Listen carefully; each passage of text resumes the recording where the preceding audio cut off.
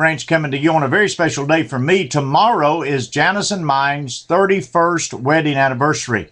Now, I want to tell you, God has done some incredible things in our lives in 31 years. In fact, when we got married 31 years ago tomorrow, neither of us were Christians. And God has turned our life around in an amazing way. I cannot begin to tell you all that God has done. Now, it's not always been a sweet road. We've had some difficult times. But God has changed our life, and I'm telling you, it is amazing what God has done. I'm just blown away that 31 years could pass. We have two wonderful children, a daughter 29, a son 27, going to be 28 in February. I mean, we're just blessed above measure. We have our problems like everyone else, but we have been blessed, and thank God for the blessings He's provided. You know, I want to give you a story very quickly on this week before Thanksgiving. Because in Luke chapter 5, there's a story about Jesus coming down to the seashore, and His disciples are out in the boat, and they're washing their nets, and they come in and they're laying the nets out to dry and all of that good stuff. They'd been fishing all night, and they didn't catch anything. And those of you that are fishermen, you can understand the frustration in that. And as Jesus is down there, He says to Simon Peter, I want you to launch out into the deep and let your nets down again. Now, Simon Peter was an expert fisherman. He said to the Lord, you know, we've toiled all night long and we didn't catch anything. Nevertheless, Peter says, at your word, I'll let the net down. And the Bible said there were so many fish in it that his boat almost sank and he had to call for help. Then he recognized he was in the presence of the Lord. There's a very interesting point to this story in Luke chapter 5 that might deal with you today. You see, Simon Peter had been working all night and he was tired. He had to stretch those nets out and had to clean those nets, and he was weary. And then the Lord come along, an itinerant preacher, and said, hey, let me tell you how to fish. Well, there's one thing that Simon Peter knew. He knew how to fish.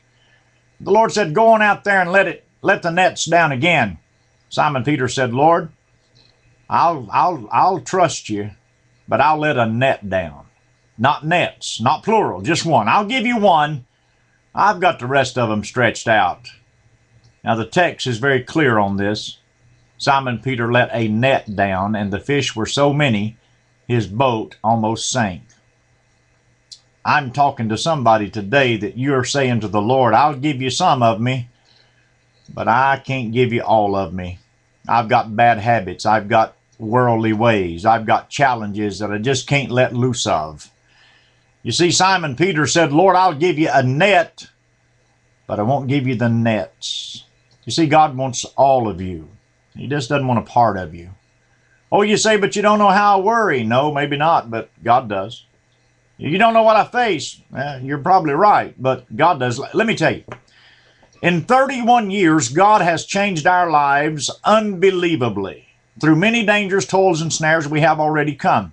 God has done incredible things in our lives, and we've not always been perfect. But I want to tell you one thing that's important. God wants you to be committed to Him.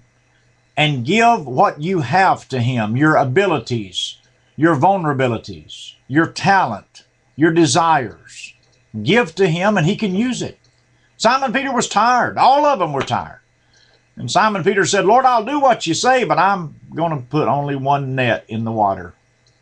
It's amazing what God wants to do in your life and mine if we'll trust Him with everything we've got. You see, sometimes we get weary when bills get short and tired bodies get long, and we get weary and we don't want to go on. We want to find other ways to accomplish our needs or solve our problems. But God works it out. Folks, it made no sense for Shadrach, Meshach, and Abednego to go into a fiery furnace and walk out. But God did that because He was in the furnace already. Some of you are facing that fiery furnace, and I want to tell you, God's on the inside. He wants to help you. I couldn't imagine 31 years ago what God was going to do in our lives. There was no possible way that I could imagine that. Hundreds of people saved, thousands of lives changed, Janice and mine being the greatest of those lives. It's incredible what He did. God wants you to cast the nets out into the deep, into the waters, where you might have to wait a while to get the answer. But God has it for you, my friend. On this week of Thanksgiving, be thankful unto Him and bless His name, for He knows what's best for you. Thank God we have a shepherd that cares about the sheep. That's the best news I can tell you today. I want to remind you of something. Where God guides, He provides. Simon Peter was honest and said, Lord, we have fished all night. We have toiled all night, and we didn't catch anything. But I'll give you a net. The Lord says, Simon, do you love me? Yes, Lord, I love you. Then do what I tell you. Folks, I want to say to you today, if you love the Lord, do what He says. He'll take care of you. I'm living proof of it. Through many mistakes, many challenges, God has still taken care of me, and He'll take care of you. I want to tell you, there's a better person in you than you think there is. You rock on. God will take care of you. God bless you. We love you. Goodbye.